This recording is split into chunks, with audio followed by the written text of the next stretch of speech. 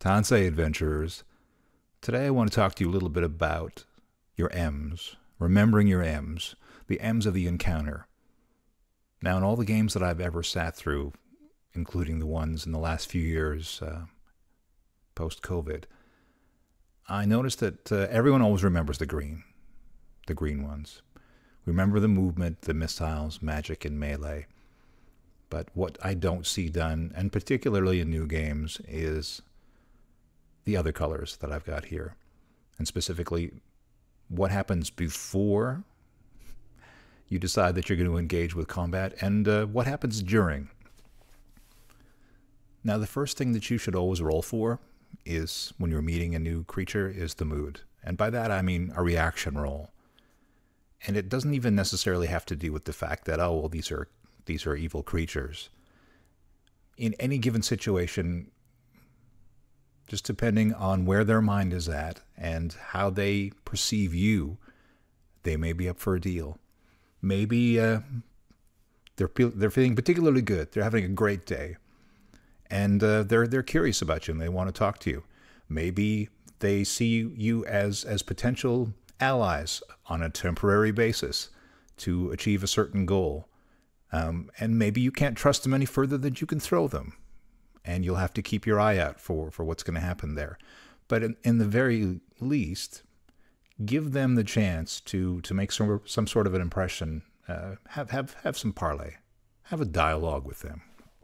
Because in a lot of games, it seems that everyone is just too quick. They enter a room, they see that there are creatures there, there are monsters, and you just attack instantly. And that doesn't cut it in old school play. If you've seen some of my previous videos where I've talked about healing and how that's it's a really slow, arduous process to get back your hit points, not like the modern games. Trying to figure out how not to get in a scuffle, it's really worth your time. So do that reaction roll at the beginning. See whether you necessarily have to engage with these creatures, if you can barter with them, if you can just have a conversation with them. If you can agree, well, we'll stay out of your way if you stay out of our way. And maybe you probably still have to keep an eye on your back, because maybe they'll decide to come after you later. But I think all this adds to the interest in the game. Just fighting every single thing that you see at the time that you see it isn't interesting. Having temporary alliances with creatures that you don't trust, having to keep an eye out for them, watching your back, that is so much more interesting. That is the sort of game that I enjoy playing, and maybe you would enjoy playing it also. And the other part is at the end, or at least in between combat rounds, is morale. Because not every creature is going to fight to the death. Any intelligent creature probably will not want to fight to the death. So make sure that that roll is happening after every combat round.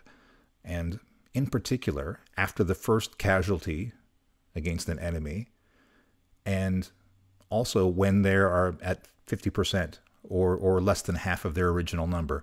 These are both critical points. And maybe even once again, if there's just one last one. Not every monster wants to fight to the death. Unless it's a mindless creature, in which case you can throw away the morale, it doesn't apply, and you'll see that right in the morale score. In any case, remember your M's. Not just the 4, but the 6 M's. I hope this has been helpful.